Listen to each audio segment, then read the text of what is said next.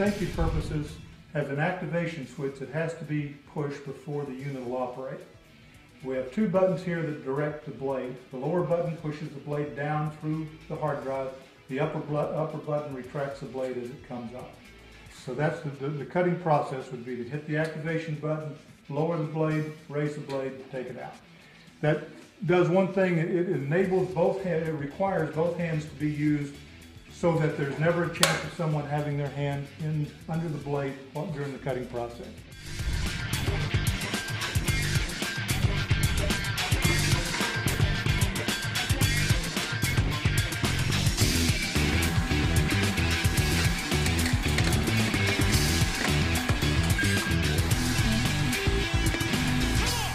This is the end result of the demolition of the hard drive.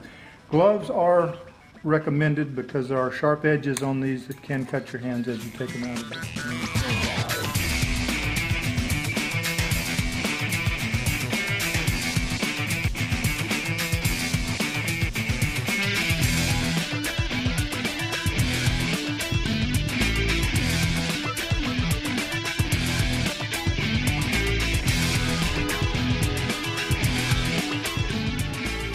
Okay, this machine is set up for two modes of operation. One is intermittent and one's continuous.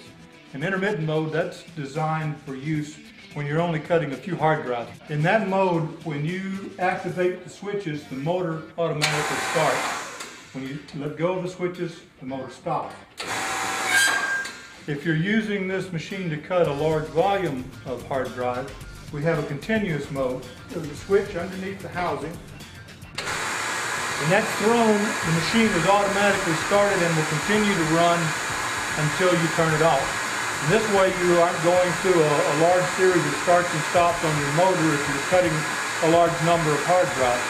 This way the motor runs continuously and the cutting process doesn't have to start and stop the motor.